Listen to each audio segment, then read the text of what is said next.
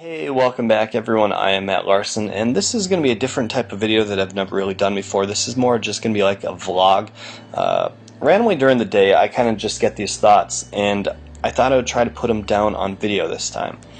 And I was thinking about this earlier today. What would it actually take for a reset to take place in America? And what I mean by a reset is, what would it take for us to right the American ship?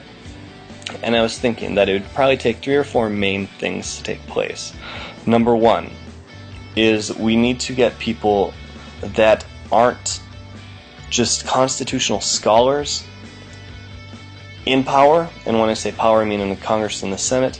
We need to get people that will obey the Constitution, because you can study the Constitution as much as you want, and if you're not going to obey it and you're just going to go and you're going to break all these laws and rules, what's the point of having the Constitution in the first place, other than slapping the American people in the face saying, you know what, we have these guidelines and rules that we're supposed to go by, but you know what, sorry, we're not actually going to obey them this time.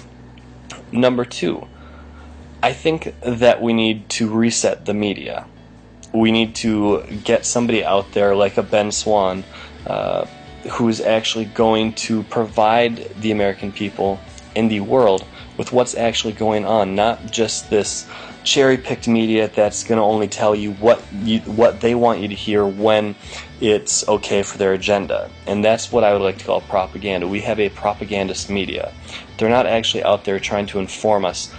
The only thing that the media is trying to do is to get us to not actually look at the critical issues and to fight in between yourself with the left and the right, and not actually hold the people accountable that need to be held accountable. I think that Ben Swann does a fantastic job at actually making sure people are knowledgeable on it and they know how to act on it, because you can have all the knowledge